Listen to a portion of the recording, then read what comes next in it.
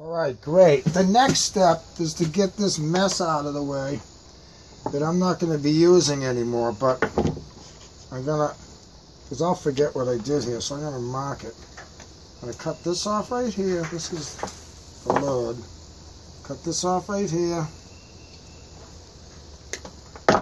And label it load so I know what it is. This is the one that doesn't work, but I might use it again for something, so I just don't want to have to go through all the experimenting with it again. Now I'm going to cut this one. This one goes to the power. Let's just cut this and label it power. Power to the people! Alright, power here, and then I'm gonna wire tie these together out of the way. And then this stuff, these wires are, because I was in a yank when I was wiring this, I'm going to shorten these things up so that these wires aren't all over the place for the sake of lack of confusion.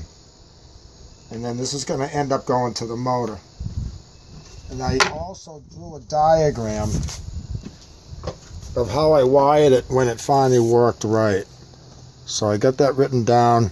Just in case something happens, I'll never remember it. So I write it down. There's the one that works.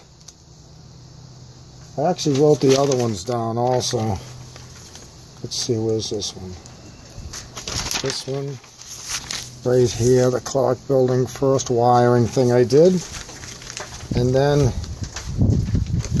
here's the 11-pin one, how I wired one of those.